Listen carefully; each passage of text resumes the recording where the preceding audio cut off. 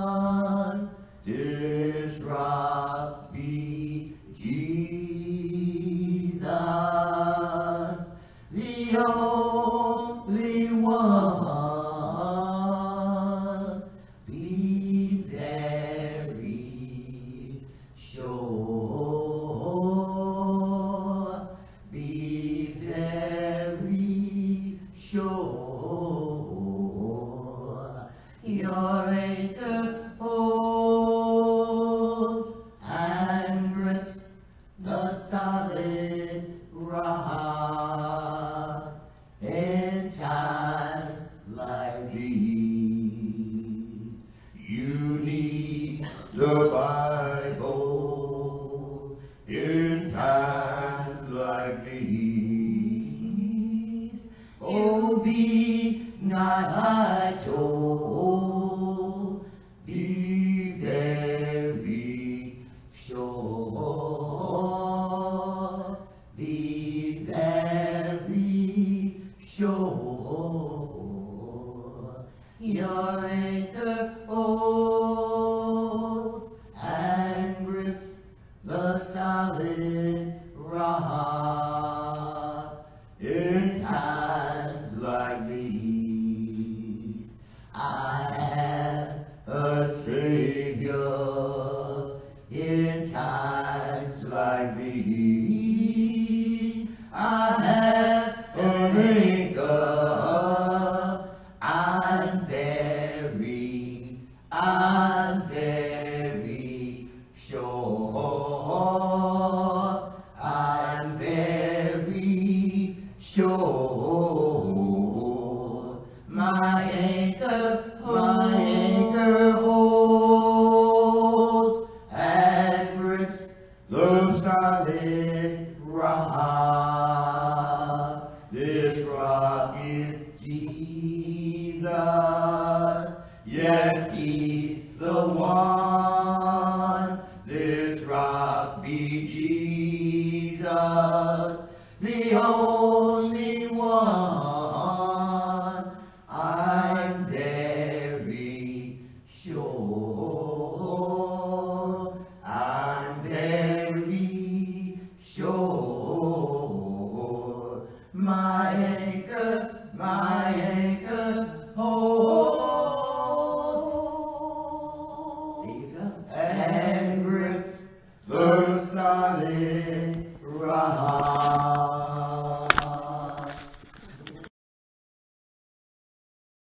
In this passage of John chapter 4, the woman at the well is found one of the attributes of God, and it's mentioned in Scripture only in this one place specifically. Now, the attribute is referred to or alluded to, or you can get the ideal of it in a lot of different passages. But as far as it being explicitly, directly stated, it's only in this passage of Scripture. And we're going to read that verse first. John 4:24, and if you're looking at your bulletin, I have bolded and underlined. It's toward the bottom of that back bulletin is what we're going to read first. These are the words of Jesus to the woman at the well, and of course, a truth that is to all of us. But John 4:24, Jesus says this: God is spirit. Some will say a spirit. The ideal is still the same, that God is spirit. And those who worship Him must worship in spirit and in truth. God is spirit. And the attribute of God we'll be looking at this morning is the spirituality of God. Now, I've often mentioned that I deal with the young people all the time at the school. And they have sometimes words that they use the same dictionary. That is, they have the same, or they use the same vocabulary perhaps, but a different dictionary. They use the same vocabulary, words that we would have used, and yet they have different definitions. And I've mentioned it before. It used to be that back when I was in school, and no doubt that most of you were, that when you said something was bad, that meant it was something that was not good, right? Now something that can be that something was bad means it's good. It's kind of changed its meaning. And then if something is really good, you call it sick. When I think of sick, I think I'm not well in some way. And then if it's really, really good, they call it wicked. And when I think of something that's wicked, I think of something that is really, really terrible. I hear them talking about things too now that say gangster. And when I think of gangster, I think of somebody I want to stay away from and pray for, certainly, but not necessarily. I don't want to meet him in a back alley where he may have a weapon and I do not, all right? But now gangster can even mean something that is good in some form. So there are words that seemingly they're the same words, but they mean different things. And throughout this course of this message, this series on the attributes of God, we've talked about how people can mean different things even when they say God, can't they? A lot of people use the word God, and yet they can mean different things by it. Some people only use that word even when it's in the course of profanity that would come from their lips. Sometimes people can even use the name Jesus, and they're using even this proper name, Jesus, not just God in general. That any religion might use the word God, just like Christianity does, but some people will even use the name Jesus, certainly in profanity instead of in praise. But there's a lot of people that will use the name Jesus in a false religion. Jehovah's Witnesses will say that they have a respect for Jesus, but they don't believe that He's God in the flesh and that His suffering on the cross is what pays for your sin. You've got to earn it by your works. The Mormons will say that Jesus is God, but they'll also say that you can be God just like that, and you can have your own planet one day, and that there was a time when Jesus wasn't, and that Jesus is the brother of Satan. How many know they may say that's Jesus, but that's not the biblical Jesus. It's not who Jesus is. There can be Muslims that will say they have a high regard for Jesus as a moral teacher, and even to some effect they might think He was a miracle worker or a prophet of old, but again, they don't believe that He's God in the flesh and that He died on the cross for your sins. How many know? Words, they need defining, don't they? They need defining. And one of those words certainly that need defining is spirituality. It used to be, some are old enough to remember. You remember when it used to be that people would say, I'm a Christian, but I'm not religious. Anybody ever remember hearing something like that? Maybe you've heard that. And then they would say something like, well, it's not about religion, it's about relationship. Anybody heard that sort of phrase? Well, now it's become where the most common phrase to illustrate a similar idea, although each one of these phrases is kind of on the decline, really, of genuine truth, but they'll say something like, I'm not religious, I'm spiritual. Or I'm not Christian, I'm spiritual. Anybody ever heard that before?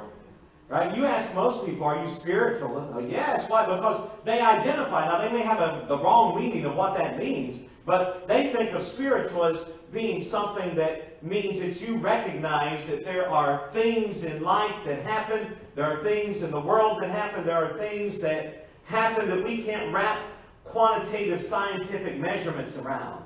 In other words, it can't be empirically explained why this happened or this didn't happen or such and such happened in a certain way. Or they might mean spiritual in the sense that they have had some kind of seance. They're spiritualists who talk to the dead. And how many? That is strictly forbidden in Scripture. It's called necromancy. It's talking to the dead. It's strictly forbidden. And so here it is. There are those who will do that and say, I remember one time I was in a circle of prayer at an outreach one time, many, many years ago. And I was in the circle of prayer, and we were having a prayer right beforehand. Some of the people that came to the outreach, we invited them to join in the circle, and they joined in the circle of prayer, and we're there praying. And afterwards, the woman came up to me and says, that felt so spiritual. Says, I haven't been that spiritual since I talked to my dead Aunt Lucy at this seance. And I'm like, Lord, help me. Because what am I going to say to this woman? And I won't go into the whole thing, but how many know people have different ideas of what spirituality is? Right? Spirituality is one of those words that's easy for people to fill with their own meaning and somehow feel good about it. Well, how many know? Not everything that's spiritual, not everything that can be defined, or not everything that escapes defining by natural scientific measurements, it might be quote-unquote spiritual in some form or fashion, but how many know that doesn't mean that it's good. It's a spirituality of God. How do I want to be spiritual in the God kind of way, in the good, God-defined kind of way? So we look at this passage of Scripture. I only read one verse. We're going to read through this whole passage of Scripture in parts to look at what the spirituality of God looks like. It won't define it exhaustive way, as none of these messages have been exhaustive in their descriptions of various attributes of God. But we're going to look at this passage because context of where this happens, especially when it's the only place it's said specifically straightforward like this in Scripture, will tell us what the spirituality of God looks like and would mean. So let's go back, John chapter 4, beginning in verse 1. Therefore, when the Lord, this is Jesus, of course, knew that the Pharisees had heard that Jesus was making and baptizing more disciples than John the Baptist here, although Jesus himself was not baptizing, but his disciples were, he, that's Jesus, left Judea and went away again into Galilee. And he had to pass through Samaria. I like the way the King James says there, he must needs pass through Samaria.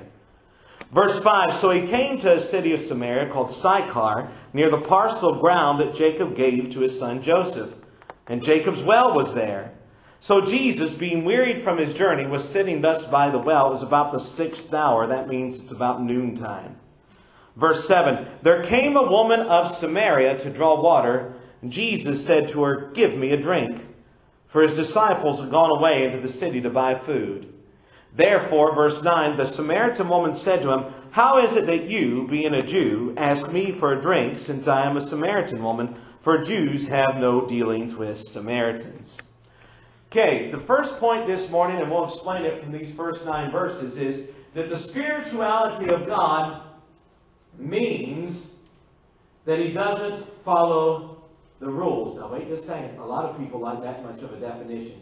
Right? Spirituality means they don't follow the rules. They can define it however they want to. Spirituality, a lot of people who claim to be Christian, they claim to be super spiritual. In fact, they're so spiritual they don't need to gather with the assembling of the saints on any kind of regular basis because they're too spiritual for that.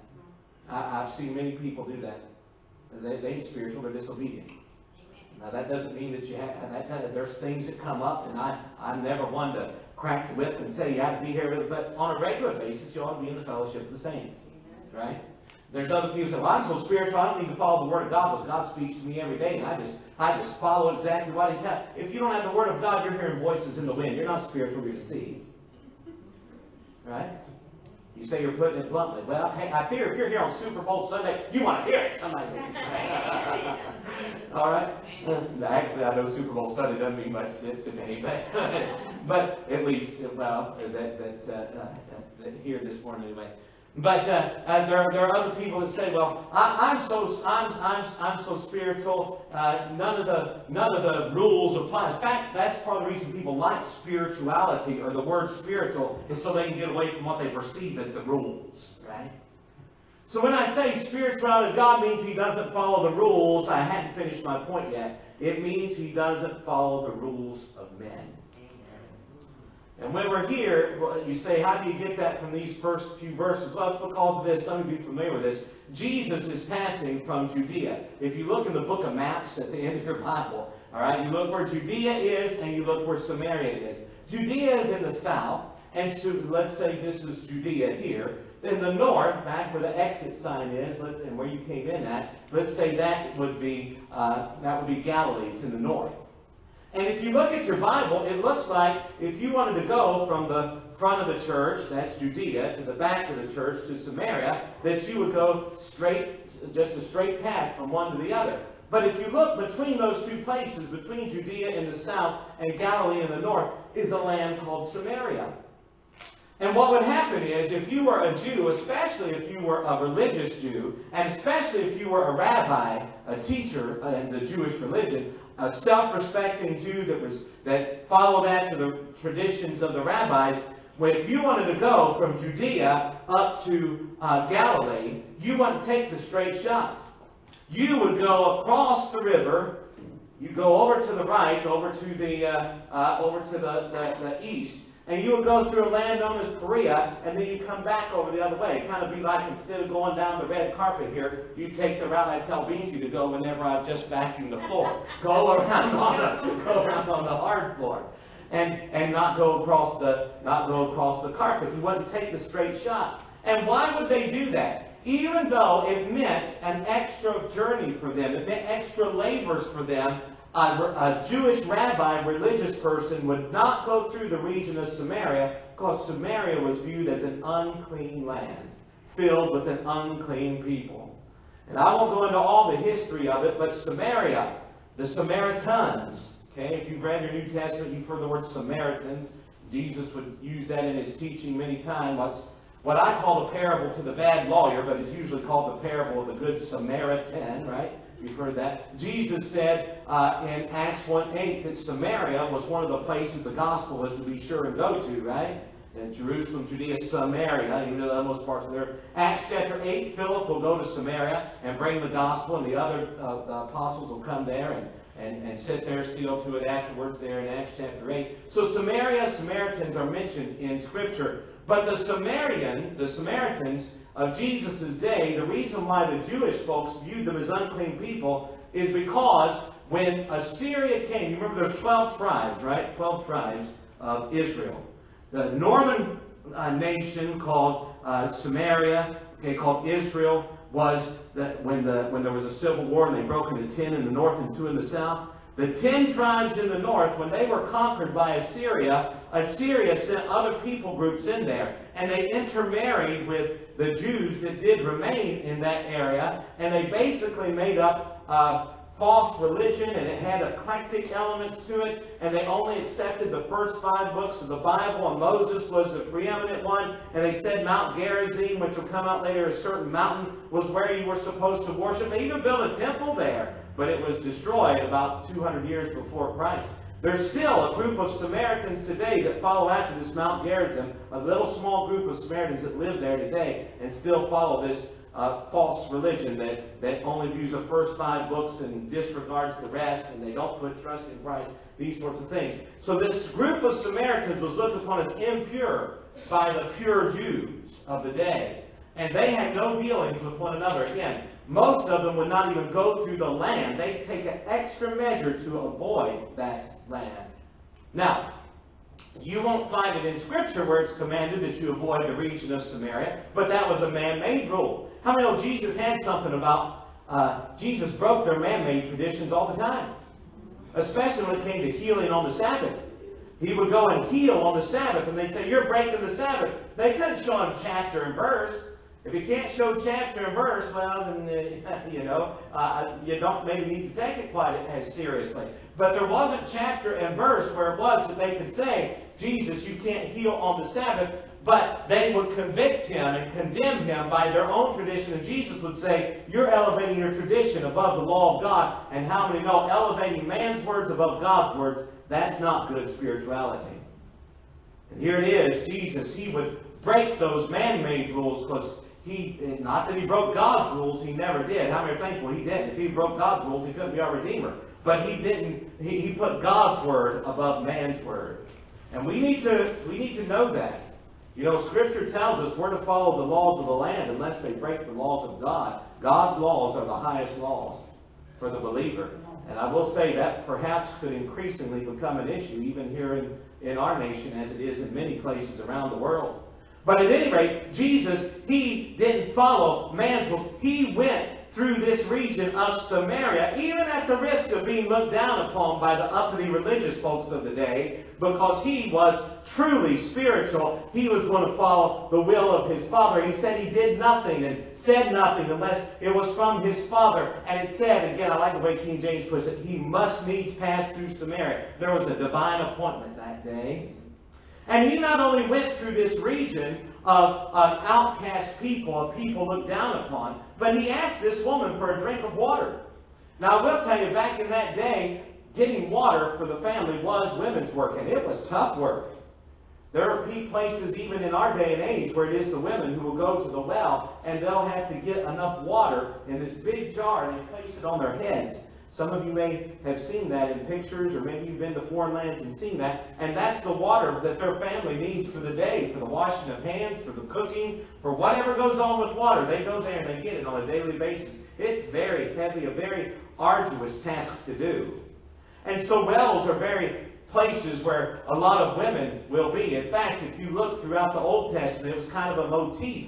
In other words, a recurring theme that brides were found at wells. And that's an issue for another day, but because that's where a lot of ladies would be, because that was women's work. And so this woman is there to get water from this well that's 120 feet deep. That's about 10 to 12 stories. depending upon, it's 120 feet deep. And she has to get that water from down there and pull it up and put it in the water pot that she has there to collect the water that she needs and the household to which she is going to need. It's a very hard duty. And it was not uncommon for someone to come by and ask a woman that was getting water from a well to say, could you give me a little drink of water? But what was uncommon is for a Jew to ask a Samaritan woman for a cup of water. Jews had no dealings with Samaritans. This woman points it out to him. And so here it is that she would have, now we get no confirmation here that she actually gave Jesus that drink of water. We don't know for sure she did or not. But Jesus certainly would have accepted it because he asked for it. And so here it is. It was in a vessel that she had handled, in a cup that she had handled, in a region in which she lived. And as we read through the story, most of you know, she wasn't just an outcast group of people. She was an outcast of the outcast because she was even seen as a sinner amongst them. And yet Jesus comes there to bring to her the gospel message of who he is, confronts her with her sin. And as we go through the story this morning, you'll see that. Many of you will be aware of it already. But the spirituality of God means that you don't follow the rules of men, but you do follow the rules of God. Look here next. Look at verse 9. Verse 10. I'm sorry, we'll pick up at verse 10. Jesus answered and said to her, if you knew the gift of God and who it is who says to you, give me a drink, you would have asked him, and he would have given you living water. She said to him, Sir, you have nothing to draw with, and the well is deep. Where then do you get that living water? You are not greater than our father Jacob, are you, who gave us the well and drank of it himself and his sons and his cattle? Jesus answered and said to her, Everyone who drinks of this water will thirst again. But whoever drinks of the water that I will give him will never thirst. But the water that I will give to him will become in him a well of water springing up to eternal life. Verse 15. The woman said to him, Sir, give me this water so I will not be thirsty nor come all the way here to draw. The second point about the spirituality of God means this. The spirituality of God means that he speaks of things beyond the natural. Now, they might be linked to the natural, or they might be illustrated by the natural, but they're beyond just what we can see and perceive in the natural. This woman says, why do you ask me for water since you're a Jew and I'm a Samaritan? And Jesus says, if you knew the gift of God who was standing before you, you'd ask me and I'd give you living water and you never thirst again. And the woman says, are you greater than our father Jacob? And Jesus says to her, you'll never thirst again if you have this water. She says, well, then let me have this water because that way I don't have to come here to draw. Now, a lot of people will say, a lot of scholars will say, they'll say that this woman, she's only concerned with natural water.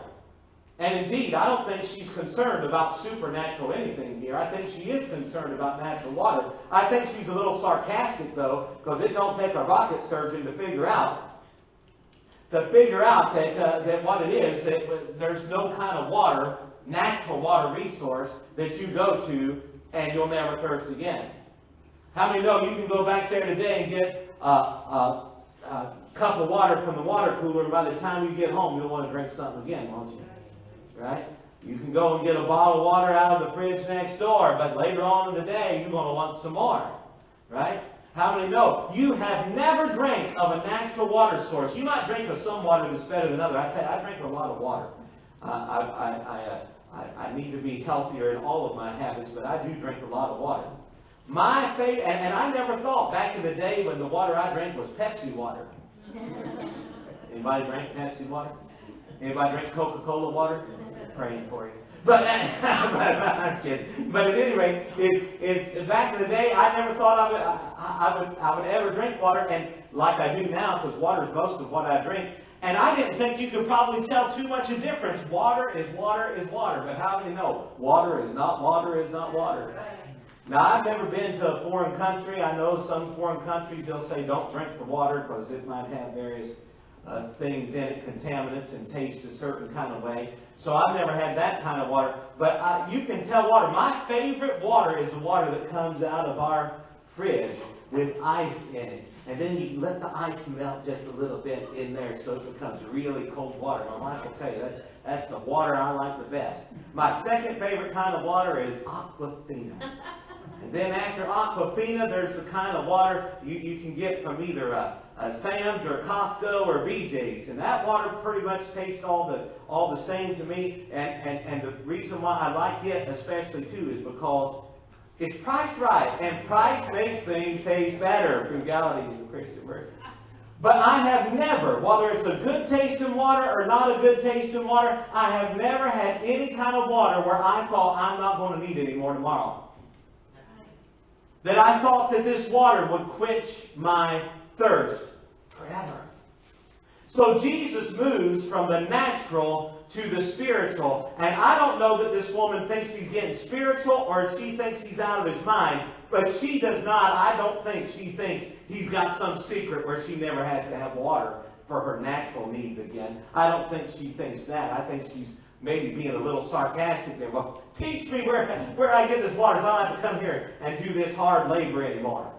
And by the way, she was doing extra hard labor. She was at a well at the 6th hour. Remember she said at noontime? And she's in the middle of the day in a desert region getting water, which a lot of women would do, but they would come earlier in the day or later in the day when it was cooler. They didn't want to be there at noon. Why is this woman there at noon? Well, because she's got a past that she don't want to talk to nobody about. And the well is a place where gossip passes too. Because that's part of it would make it a little easier on the women. They came there to get this hard work, get this water, but at least they got to shoot the breeze and share the gossip for a while. But she didn't want to be a part of that. Why? Not because she was necessarily against gossip. It's just the gossip would be a lot about her. And she didn't want to be a part of that. So she's there in the hottest part of the day. She would like to not have to do that work anymore, but I don't think she really thinks that's going to be a reality. She doesn't realize that Jesus is moving from the natural to the spiritual. But how many like to do that, especially if the door opens in conversations you have with people, to move from the natural to the spiritual? I heard Brother Michael Ponziano here 2 or 3 months ago. He was sharing the gospel with someone outside of where we were passing out the meal. And he said I won't get the exact words right, but he said, this is a natural meal and we're glad to provide it and pray it's a blessing for you. But you're going to get hungry again. No matter how good it is, you're going to get hungry again. But there is the bread of life. That is Jesus. That if you partake of him, you'll never hunger again. Moving from the natural to the spiritual. I mean, God does that a lot in Scripture. Moving from the natural to the spiritual. This idea of water, by the way. If you look back in the Old Testament, you will see that in Ezekiel 47, the water that Ezekiel sees in a vision coming from God, and it brings life everywhere it goes. How many know the water that sometimes water is necessary for our life, but if you get too much of it, how many know it can bring destruction? Anybody remember Ian? Right? But there is water that's the water of life, and aren't you thankful that's a well that'll never run dry, and that is the well that is Jesus. When you come to John, or back in the book of Isaiah, it'll talk about God as being the fountain of living waters. The book of Revelation talks about in heaven the voice of many waters. Jesus in John chapter 6, he says he is the living water, and those that partake of him will never thirst and never hunger again. Why? Because he is the one that will fulfill righteousness, and that's what fills up the righteous meter, those who hunger and thirst for righteousness, as he mentioned in his parables. How many are thankful Jesus, the spirituality of God, means he moves from the natural to the spiritual. God certainly provides our natural needs, but aren't you so thankful he meets our spiritual needs? He is the fountain of living water. Those who come unto him shall never thirst again. There's a song, in fact, we might sing it before too long. It's an old song called There Is a River. And the second verse talks about the woman at the well. It says, there was a thirsty woman. She was drawing from the well. Her life was ruined and wasted, and her soul was bound for hell. But then she met the Master, and he told her of her sin. And he said, if you'll drink this water, you'll never thirst again. How many are thankful that promise is still real today? Here we are next. So, point 1, the spirituality of God means he doesn't follow the rules of men. Point 2, the spirituality of God means that he speaks of things beyond the natural. Point number 3, look at verse 16. Jesus said to this woman, "Go, call your husband and come here." The woman answered and said, "I have no husband." Jesus said to her, "You have correctly said, 'I have no husband,' for you have had 5 husbands, and the one whom you now have is not your husband. This you have said truly." Now, remember, point 1 was the spirituality of God means He doesn't follow the rules of man. Well, here's point number 3. The spirituality of God means that He does take sin seriously. Again, a lot of the reason people like to talk about spirituality in our day and age is so they get away from any kind of what they perceive as rules, any kind of what they perceive as a condemnation, any kind of what they perceive as judgment. Don't judge me. Now, they'll judge you for judging them, but that's okay. They're the ones doing the judging. All right? And there's such irony there.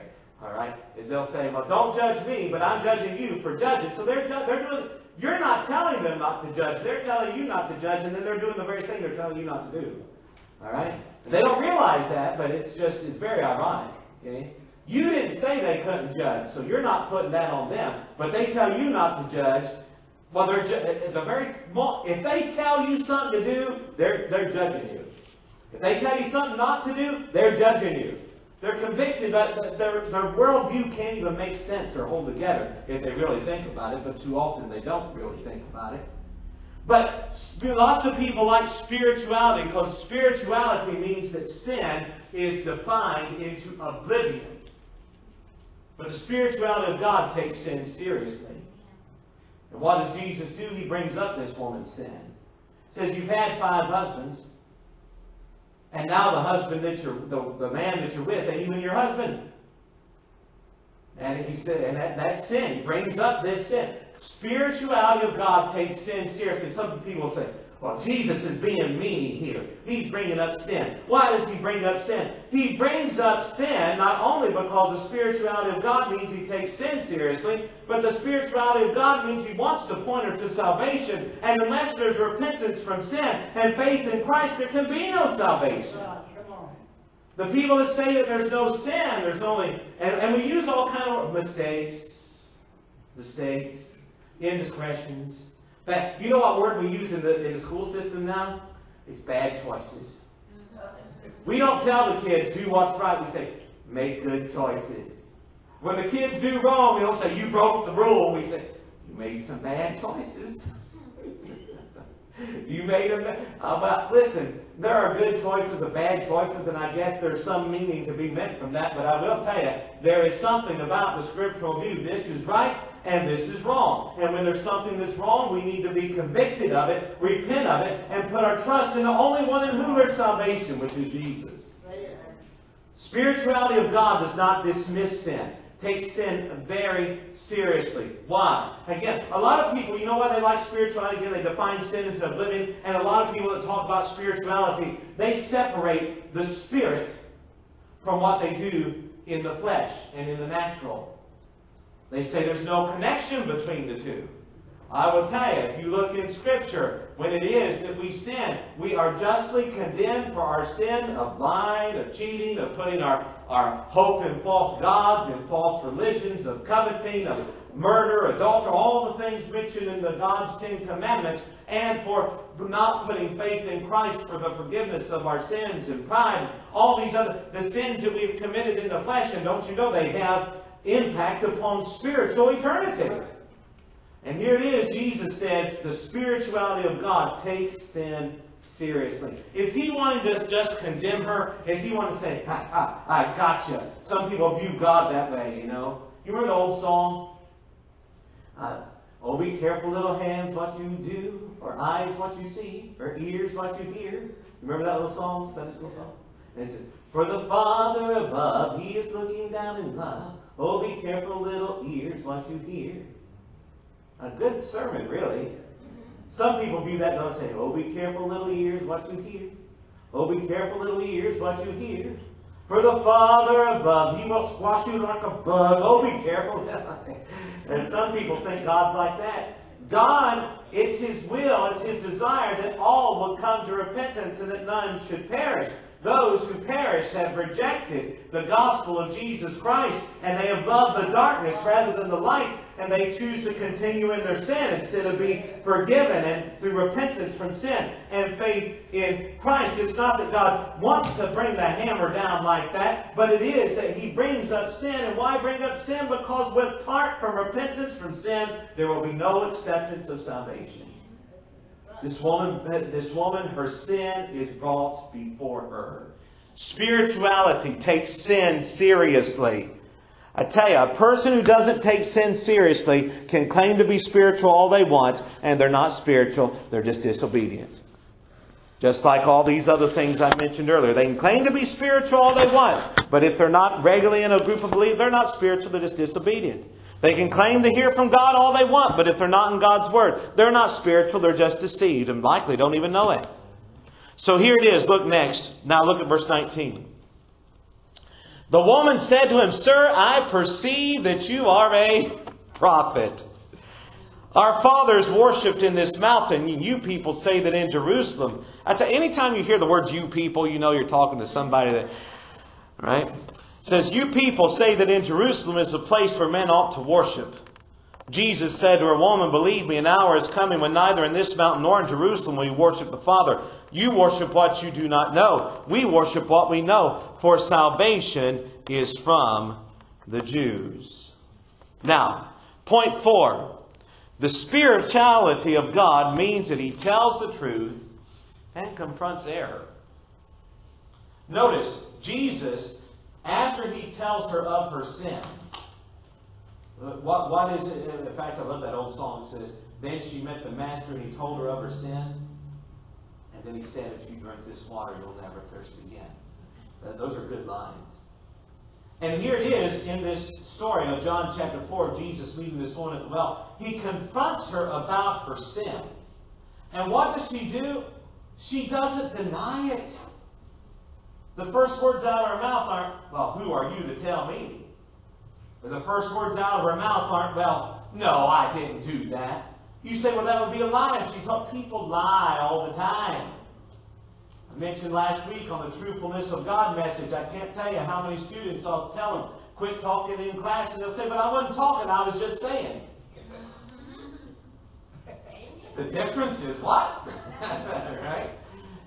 People lie all the time. She didn't lie. She didn't try to cover it up. She didn't say, well, you talking to me? Who are you? She said, Sir, I perceive that you are a prophet. Whatever she thought about His offer of water, that she'd never thirst again, she either thought Him spiritual or she thought Him to be insane in some way. How could one say such a thing? Now she knows there's something about this fella. Her estimation of him now isn't that he's just a Jew and her a Samaritan. Her estimation of him now isn't just that he talks about living water and that I don't know whether to take it serious or pie in the sky foolishness. No. Now she at least recognizes him as a prophet.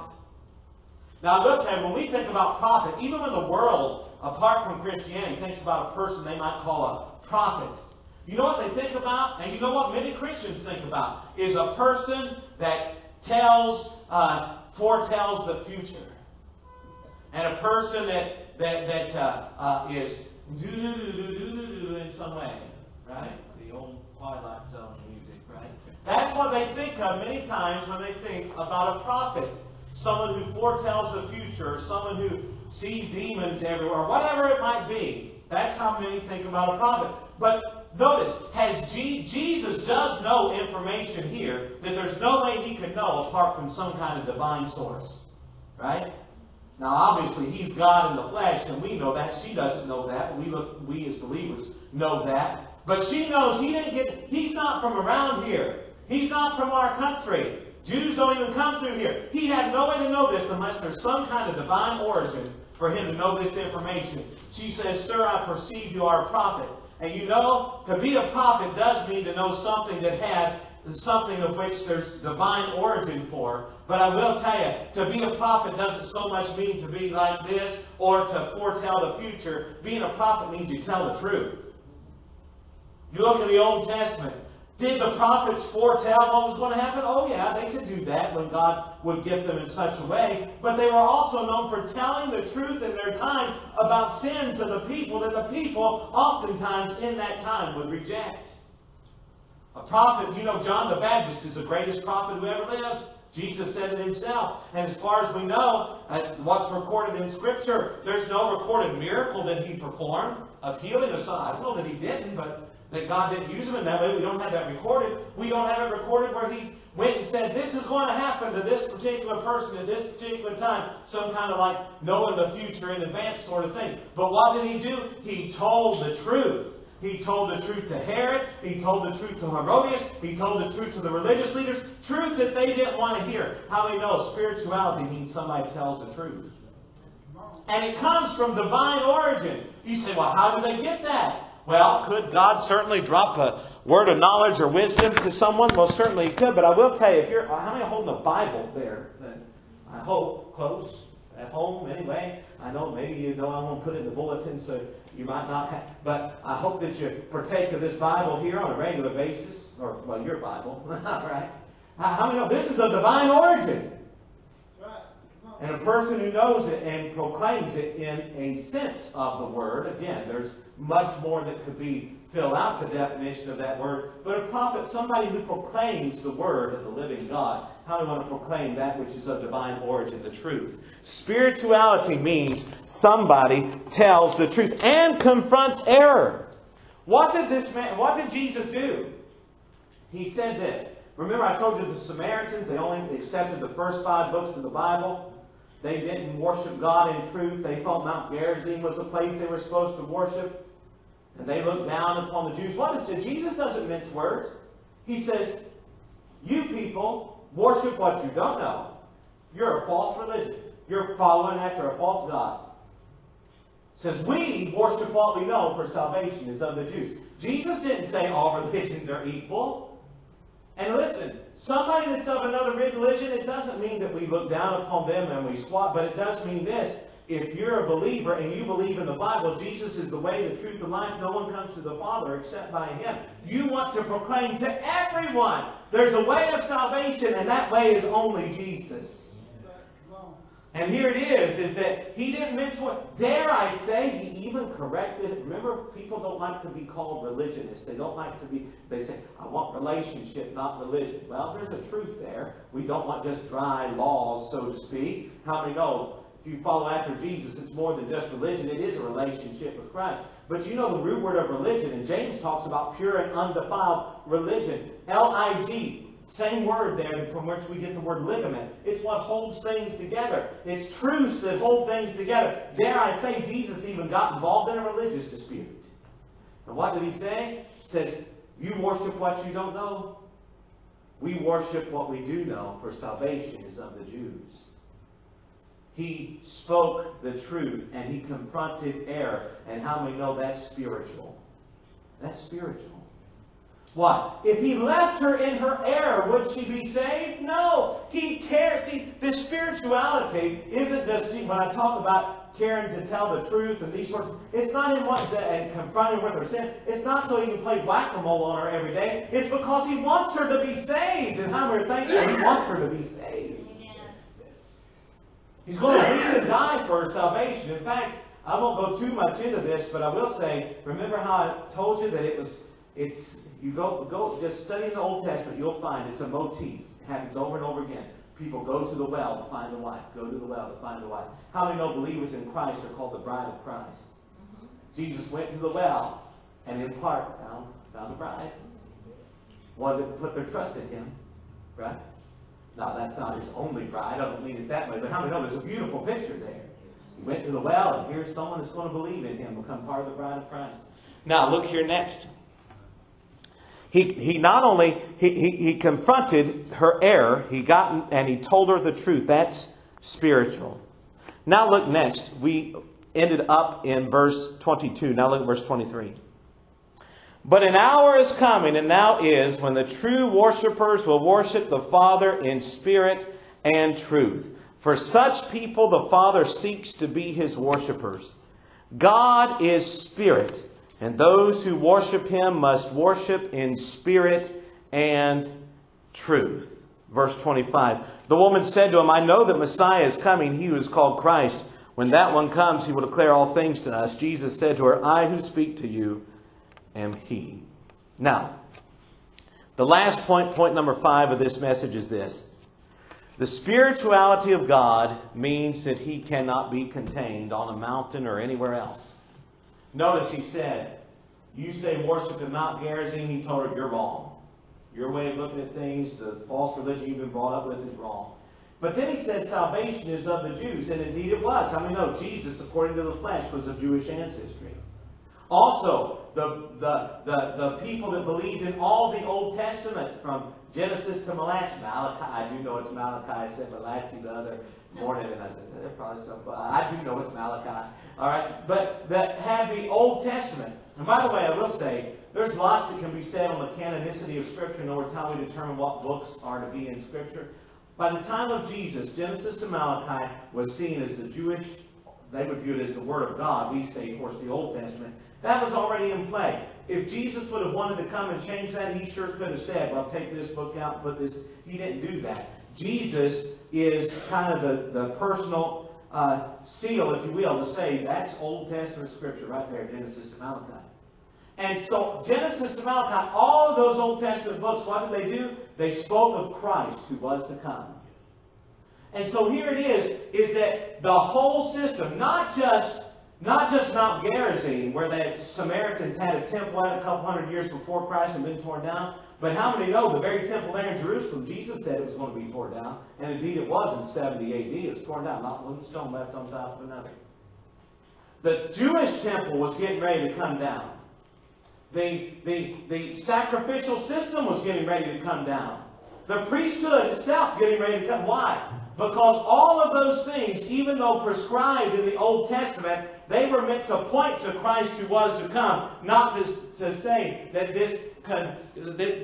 how many know God was in the temple, God was especially in the Ark of the Covenant, in the Holy of Holies, but could that temple contain God? God said, heaven is my throne, and earth is my footstool. What did He mean by that? By the way, He didn't literally mean there that He had feet, all right? But He means that, what is it? He is so, in other words, His transcendence, His above and beyondness, His bigness, if you will, is beyond being contained by any human building or strategy or plan. And how many are thankful for that? God is above and beyond. In fact, God, and hear me out on this, now this will take a little bit of unpacking, but part of the reason why there was a prohibition, that means a rule against making any graven image, is because there's no graven image that could accurately depict who God was, because God is Spirit. He said, you don't make any graven images. Don't worship these false idols. And that's what the pagan peoples did all the time, right? They made these false idols. In fact, God, in a sense, in the Old Testament, talks about the eyes of the Lord being upon you, or the hand of the Lord moving on your behalf, or it talks about the voice of the Lord speaking to you. All of these are what we call anthropomorphisms, and that comes from the root word for man. It means that it's God relating Himself in a way that we can understand. But does that literally mean that He's got this physical hand, or this? God is Spirit. And some will say, and so He really can't be contained. Now, in the incarnation, Jesus, the second person of the Godhead, He is fully divine and also fully human. And when you see, if you were there to see Jesus, you would see God in the flesh. Colossians says, in Him dwelt the fullness of the Godhead bodily. Now, Jesus fully human, fully God to be sure, but how many know? The incarnation was an addition to Him. It was not a subtraction. He still filled all things. Had He ceased filling all things, the whole world, I don't know, would explode, implode somehow. It just flowed. All right?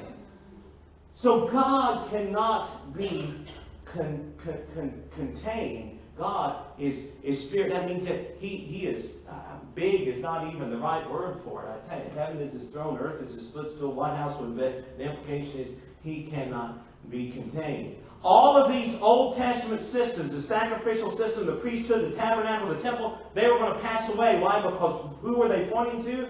They were pointing to Jesus, who would fulfill it all. And how does this story end? Now, I didn't tell you all the story. If you read there, the woman goes back to these same people she tried to avoid and shares the gospel with them. How many know that's what a genuine believer wants to do? And that's what she does. She goes back and says, hey, come see a man who told me all the things ever I did. They come to Jesus. And there's revival there in Samaria. How many know God? I tell you, God is great. You won't pick a place to have revival. You probably won't pick Samaria. But God, again, He doesn't follow the rules of man, right? follows his ways. But Jesus, what does he do? This woman now, she thought that she knew he was a Jew at first. She might have thought him a little crazy when he talks about water, you'll never thirst again. Talks to her about her sin, knows he's a prophet. Now she says, hey, I know the Christ, when he's coming, he's going to tell us all things. And what does Jesus say? I'm not just a Jew. I'm not a crazy man. I'm not just a prophet. He says, I who speak to you am he. How many know there is no greater spirituality than to come to know Christ and to want to glorify Christ? I will tell you, a lot of people that claim to be spiritual, sometimes they do these various machinations to glorify themselves. God can do all sorts of things. And I know that defy our human explanation, but do understand this, is to be done for his glory. Said for his glory. To point people to Christ. What is it that Jesus says to her? He says, I who speak to you am he. I am. I am he. I am the I am. Jesus saying to her, I am Christ. Now, how many have ever read through the Gospels and noticed Jesus, he didn't go around just saying that straight up a lot. Right? I mean, he would do things. He would say, the works testify of who I am. My words testify of who I am. The Father testifies of who I am. I've done no sin. That testifies of who I am. John the Baptist testifies of who I am. But seldom did he come up to people and say, I'm the Christ. I'm the Christ. Seldom did he. In fact, sometimes there were demons that would show up in service and they had a better confession of who Jesus is than a lot of people do. He said, you're the Most High God. And he would tell them, quiet, hush, right? He wouldn't let them speak. But here, who does Jesus reveal himself to? This Samaritan woman from an outcast people and an outcast demon amongst the outcasts. And he comes to her and says, I who speak to you am he. How many know? Her day got changed. I tell you, she maybe thought about going to the Super Bowl or the Mardi Gras, or in her case, just to the well water. But how many know that day ended up a lot different than what she thought it was going to be at the beginning? Why? Because the Word came to her. Spirituality came to her. Not some false worldly spirituality that says, if it feels good, do it. If you're emotional about it, do it. No, some genuine spirituality that doesn't follow the dictates of men, but does follow the rules of God. That takes sin seriously, to be sure, but that offers things that are genuinely spiritual, like the living water, instead of just things of the natural. That offers to her and comes and says, that offers her the truth about religion and about things of the Spirit, and then tells her ultimately, I who speak to you am he. How many are thankful she became a genuine believer that day? She goes and she tells others, come see someone, come to Christ. And listen, spirituality, genuine spirituality wants to bring others to Christ, to the truth. Now I'll close with this. Notice Jesus said here, go back to our verse. Those who worship him must worship in spirit and what? The spirituality of God. There are a lot of people, again, even people that profess Christianity, maybe even some folks that are genuine Christians, just, we all, how many know all of us have a growth curve, to be sure. But they think that genuine worship means when I really feel it. Really feel it. When the singer hits the right note, or the guitar hits the right chord, it just hits me in the right way. Pow! That's worship. If I go there and we just sing, how great thou art, how great thou... If we just go and sing and I don't feel nothing, well, that ain't genuine worship. Worship in spirit and in truth. Now, I will tell you, God will involve every single part of us. Just like I said, the spirituality of God means that he can't be contained. That means his worship can't be contained. I will tell you, there is something inside of the genuine believer that there are times when you're worshiping God that you just want to... Anyone ever had it where your voice just can't get loud enough? Your hands can't get high enough. You can't stay long enough. Why? Because you just want to worship God. Amen. But I will tell you, it doesn't always happen that way. And even if it does happen that way, there are people that feel that way about lies. Now, not in the true way, but they feel very emotional, and they could say amen to what I just said, but they're worshiping a Jesus that they command instead of one who commands them. They're worshiping a Jesus that didn't die on the cross for their sins. They're worshiping some God that is more like their bellboy than their master. How many know that it's not just in spirit, insofar as spirit just doesn't mean emotional, although it can involve emotions, but how many are thankful it involves truth.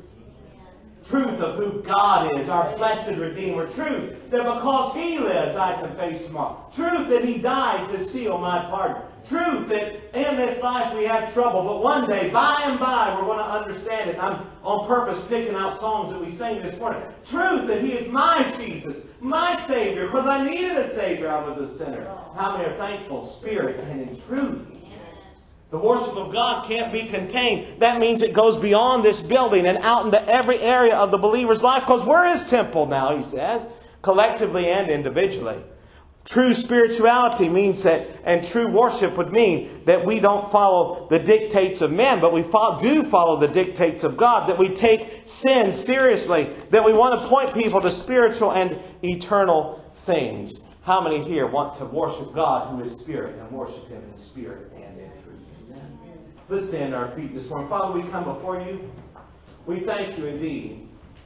This world has all kinds of definitions of what spirituality means. And as they do with all kinds of words, they fashion it to their own making rather than following a biblical definition. Well, the Word of God is the truth, and we get our definitions from it.